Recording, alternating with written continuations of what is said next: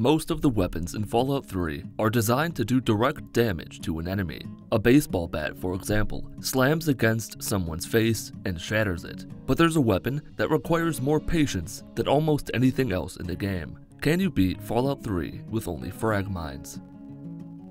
Frag mines, like all other explosive weapons, get their potency from the explosive skill, which is determined by your perception, but also luck, which affects the starting level of all skills. Those two are pretty much all that matter. Endurance is good to have, so you can take some damage. Intelligence helps medicine and getting more skill points when leveling up. And agility is useful for sneaking. At some point, between my 1st and 9th birthday, I somehow managed to escape Vault 101 and make my way to Vault 69. The vault that's 999 women and 1 man. The usual birthday stuff happened, though the number of women with mustaches was a bit off-putting. Down in the basement, I encounter the first and biggest problem of this run, the Radroach. There are only 2 ways to proceed beyond this point. The roach dies, or we clip through the wall and play the game as a child, which, as I became far too familiar with in my Fallout 3 without attacking anything run, presents a set of its own horrible problems.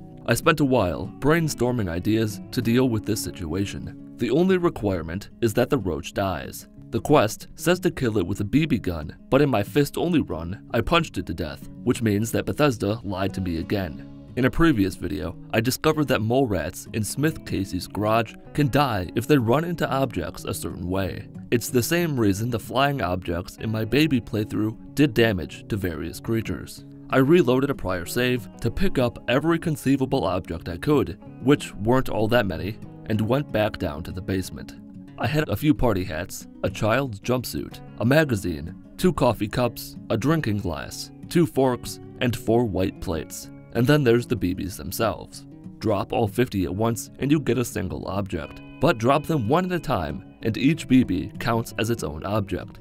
Though they're not actually BBs, they're these little tray things that hold BBs. You get 50 when you get the BB gun. If, for some reason, you manage to miss all 50 shots, Dad can give you 30 more. You don't have to waste them though. Just drop the initial 50 on the ground, tell Dad you need more, enter up to 80 BBs. This process can be repeated as many times as you'd like. Because I'm a psychopath and I hate myself, I kept going until I had 1,000 BBs. There's a roughly 6% chance to miss the roach when you use VATS to attack it with your fists, which is how you get over the barrier. Then there's the actual dropping part, which is just about the worst thing you could possibly imagine. Not only is death a preferable alternative to communism, it's also a preferable alternative to this. After several thousand years, I had dropped about 1,000 BBs on the ground. Unfortunately, but not exactly unsurprisingly, this didn't work. Like, not even a little bit. Then, because I was curious, I used console commands to speed up the game, just to see if the BBs flying around would kill it. Not only did they not kill the roach, they blinked out of existence like Benjamin Button. What this means is that there was no convenient way to get past the roach, which is why I used my executive privilege to make an executive decision. As several people have pointed out over the last few months, any Can You Beat Fallout 3 or New Vegas with only this one bad weapon video is essentially pointless, because if you can beat the game without attacking anything in the first place, of course you can beat it with one particular weapon. As I'm sure many of you have figured out, these are less about whether or not it can be done, and more about how difficult it is. Failing a challenge has never stopped me from finishing a playthrough of a game. BioShock Infinite is the most recent example of that. The answer to the video title's question is yes, you obviously can. You need to escape the vault as a baby and then only use frag mines from there. I'm not doing that. The roach will die, but not from a frag mine. If my decision bothers you, feel free to dislike the video, unsubscribe if you were ever subscribed in the first place, leave a mean comment, or whatever else you feel like doing. Now that the longest 10-year-old birthday party of all time is over, I picked explosives, sneak, and medicine as my tag skills. Amada woke me up. I told Bitch I'd save his mother and then left her to die, ignored all the vault security and Radroaches, escaped the vault, and was off to Megaton to sell what I could to Crater Side Supply and pick up as many frag mines as they had. Because I said as many frag mines as they had, you might be thinking that they'd have more than none, but they didn't. Luckily, Moira is quite the eavesdropper and gave me a hint at where all the frag mines in the world could be found. Eat your heart out, Disneyland, I'm off to the minefield. I avoided danger on the way out there because I had no means of defending myself. I picked up a few mines, used one to finally wipe Arkansas off the map, and went about my business, finding as many mines as I could. The Fallout Wiki says there are about 67 frag mines scattered throughout the minefield. I find that hard to believe because I only found about 30. Then again, I stopped looking after I found 30 because I figured that would be enough to last me a while. But let's not get bogged down by semantics. I returned to Megaton to give Moira a frag mine for her book, waited several weeks for her to restock her supply, got no additional frag mines from that waste of time, then broke into Colin Moriarty's saloon, his cabinet, and his computer to find out where my dad had gone. Having the rather explosive personality that I do, I obviously let Mr. Burke persuade me into blowing up Megaton. Then I let Lucas Sims know because 1, I thought it'd be funny, and 2, there was nothing he could do about it. With 30 frag mines lodged deeply in various holes, I set sail for Galaxy News Radio. I used more than 3% of my total frag mines to blow up a dog. After entering Farragut West Station, I noticed that things were exceptionally dark. I assumed it was nothing, pressed onward, discovered that the ghouls lacked skin in a different way than they usually did, and the game crashed. The crash was a good thing though. It let me know that it was a game error and not the sentient void trying to lure me back into the eternal darkness. Upon reloading the game, the void seems to have released its stranglehold on this particular subway station, which means I can finally progress deeper into the station, blow up a ghoul with a mine, and emerge at Chevy Chase where I damaged 2 super mutants, then let the Cat Chat fan club do the heavy lifting while still giving me the experience. I tried it again with the behemoth outside Galaxy News Radio, but it was less effective. Not only did I not waste 24 mines on it, but I found 5 more in the monster's corpse. I failed the speech check with 3 Dog because I'm about as charismatic as the least charismatic person you can think of, and was off to the partially destroyed phallic structure. I used one of my frag mines on some losers in the collapsed tunnel car, but the loss of a mine wasn't worth the 6 to 12 experience I'd gotten in return. I used a few mines at DuPont Circle because there were quite a few scattered around the circle. I also broke my fingers in one of the explosions. You might be thinking, because of the way I talked about frag mines at the beginning of the video, that I'd use them as intended, as traps that I'd place on the ground to lure enemies into. I didn't do that. I found it to be much more effective to run up to someone, toss the mine into their hands, and run away as it blows their face into jelly. By the time everyone in DuPont Circle was dead, I had more frag mines than I started with. The road to the Washington Monument was blocked, so I decided to go back to Super Duper Mart, waste the squatters hoarding the barrels for themselves, and travel to Rivet City to save myself some time down the line. I stuck a special mine in Grandma Sparkle's special pocket, raided her shack, and the curse of Grandma Sparkle rendered me smitten once again. As recompense for her stinking up the capital wasteland with her evil blood magic, I left her body to decompose in the irradiated water of the river. Then I channeled my inner Instagram whore and layered a bunch of mines on her table for a photo op. I killed a few raiders under a bridge, discovered the Citadel, discovered the Jefferson Memorial, and then arrived at Rivet City. Shrapnel of Frack and Shrapnel had a whopping 3 frag mines available for sale. I waited several days to see if his stock would update. It didn't. I accepted a hush job from a visitor from the Commonwealth, got some intel from Madison Lee, got a job from Abraham Washington, checked with Shrapnel one last time, and headed out into the wasteland to clear out the super mutants from the Jefferson Memorial. I've upgraded my explosive skill since I last encountered super mutants, which allows me to kill all but the brutes with a single frag mine. There was a centaur in the rotunda, which was something I don't remember encountering before. Once the building was cleared, I was down to a sickening 13 frag mines. I returned to Megaton, where I was amazed to find that the mayor had forgiven me, or the radiation from the bomb had eaten away at his memories and he didn't remember shooting at me in the first place. Moira only had a single frag mine. I sold all my other weapons to buy a set of combat armor, waited a few more days, bought one more mine, and fast traveled to Vault 101 to begin my journey to the west. I got a slow-mo shot of my patented frag mine throwing technique, was down to 12 frag mines, avoided most everything on the way to Tenpenny Tower, bought a few more frag mines from Lucky Harith, killed 2 Brotherhood outcasts with a single mine, which shocked even me, watched some guy think himself to death, and sent Roy Phillips to hell where he and his kind belong. Fistonia finally has a friend.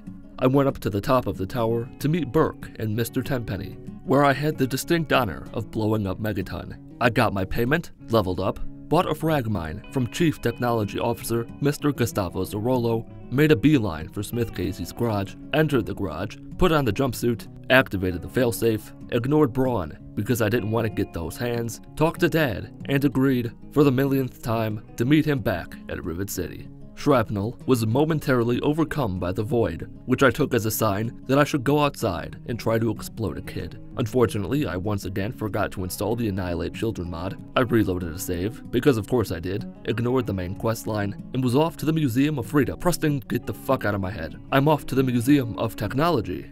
Before I even left Rivet City, I made a neato discovery. The frag mines themselves can do damage, not the explosion, the mine itself landing on someone. Couple that with the increased damage from a sneak attack, and you can kill Carlos with 2 frag mines while avoiding any explosions. Nifty discovery, if I do say so myself. Several meters outside of Rivet City, I got ambushed by the regulators, who were tougher than I would have liked. It was worth it when a mine exploded with such force to send an assault rifle all the way over to Carlos's corpse. I avoided most of the super mutants in no man's land in front of the Washington Monument, because the 8 or so mutants there, and the fact that several were brutes, convinced me that I probably couldn't kill them all even if I wanted to. Up in the tower, I forgot that I had to actually find the goddamn dish before I could install it, so that quest is a lost cause. I returned to Rivet City, bought a few more mines, spoke to Dad, got a refresher from Zipper about what I was supposed to do, left a surprise frag mine for Gary to set off as soon as he wakes up, and left to meet up with the scientists at Jefferson Memorial. I had to put all logic aside and clear out a few of the mutants outside before they go inside, and I could help spruce up the place by pressing a button and installing a few fuses. I knew what was coming up, which is why I left one of my mines inside the purifier for Colonel Autumn to set off. The Enclave arrived. My frag mines were now powerful enough to kill an Enclave soldier with a single, close-ranged blast. I cleared out the few soldiers in the gift shop and entered the rotunda. So, couple things happened here. The first is that my mine either didn't go off or it did and nothing happened. The second, and much worse, thing that happened was that I decided it would be brilliant to glitch myself into the purifier. I used the quick save quick load method to clip through the purifier walls without much issue. Dad keeled over, but was polite enough to finish our conversation before getting back up to his feet and then dying. I didn't see him die because I was suffering from radiation poisoning and didn't think for a second that my Pip-Boy would cease to exist once I glitched myself inside. Just a shitty situation all around. I reloaded a save to when I first got inside the purifier, snagged Pumpkin Spice's jacket because there was no way I was leaving without it, backed up to where the radiation wasn't so bad, and spent 5 minutes spamming quick save and quick load until I was free and could wait for Madison Lee to take her sweet time walking to the escape tunnel. She convinced me to give her 5 stim packs to give to Garza, who got bonked in the head real hard by a barrel and fucking died. The amazing part was that, for once, someone dying a stupid death was not my fault. I got what remained of Madison and her snooty attitude to the Citadel, figured out which vault had a Gek, and spent 10 minutes checking the quartermaster's inventory, then waiting, then checking it again. By the time I left, I was up to 10 frag mines. I then bought a few more from Chief Gustavo in Tenpenny Tower and went back to Rivet City to continue the Replicated Man quest. Remember that mine I left for Gary? Yeah, it exploded shortly after I spoke to Dr. Preston about a robot. Gary must have had friends, because nobody was happy about his death. Well, nobody but me. I escaped via the river, found Pinkerton in the broken portion of Rivet City, and could finish the quest. After the residents of Rivet City had their 76 seconds to grieve, I returned with no bloodshed, informed Zipper that Harkness was the android he was after, and left, knowing that I'd done a good. I fast-traveled to Smith Casey's garage and began heading for Little Lamplight. Next to a radio tower, some rapscallion approached me about some ants burning shit up. My guess was that the ants had finally gotten to Brian Wilkes, and successfully burned and ate him alive while he was screaming for his long-since-dead mommy and daddy to help him. With 14 frag mines to my name, I entered Little Lamplight, and hell descended upon us all.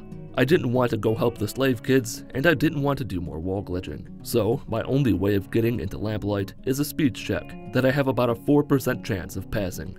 Math tells us that a 4% pass rate means that I could theoretically pass it after 25 attempts. It took far more than that. I spent nearly 15 minutes trying to get this little cunt to let me in. This was agony, pure and simple. As I explained back all those years ago when I was cleaning out the Jefferson Memorial, my frag mines are at a point where they can kill a normal super mutant with one blast. But a not insignificant portion of the mutants in and on the way to Vault 87 are tougher than average. I ignored most of them because frag mines aren't the easiest thing to stock up on. I did waste one group of Radroaches as payback for what happened at the beginning of the game. Fox was released from his cage, but I didn't rely on him to get the Gek. I just let him follow me and kill some of the mutants to keep them off my back.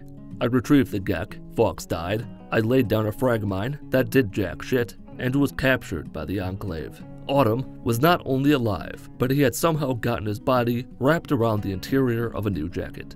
I leveled up, picked Here and Now as my perk, and because Explosives has long since been at 100, I put the points into Sneak and Medicine, and picked Demolition Expert as my perk. Now, see, there's an unexpected problem with frag mines that comes from your explosive skill being at 100. It increases the detonation timer as the skill gets higher, which is useful when collecting rogue mines, but is a pain in the ass when in combat because you drop a mine at an enemy's feet, but because your skill increases the detonation timer, it takes forever for it to go off. The other problem is one I faced several times over the last 11 months. Taking damage of any sort can stagger you, preventing you from attacking back, regardless of whether it's a melee attack, a firearm, or a pocketable IED. The small upside is that it kinda looks like the mine is glued to my hand. I got the drop on 2 Enclave soldiers courtesy of a stealth boy, spoke to the president, stuffed the vial deep inside somewhere safe for transport, let the machines fight the men who were pretending to be machines, escaped Raven Rock, and fast traveled back to the Citadel to tell the teacher that Austin punched me in the face at recess. That was the plan anyway. I had to stop at Rivet City first, to make sure I had enough mines, to make sure that his dog is just as dead as mine. The expected over a long explanation from the Brotherhood windbags took place, and I exited the Citadel with my 7 lucky frag mines to take the fight to the Enclave. I fast traveled back to Willem's Wharf because for some reason I thought it'd provide me with a faster route to the Jefferson Memorial.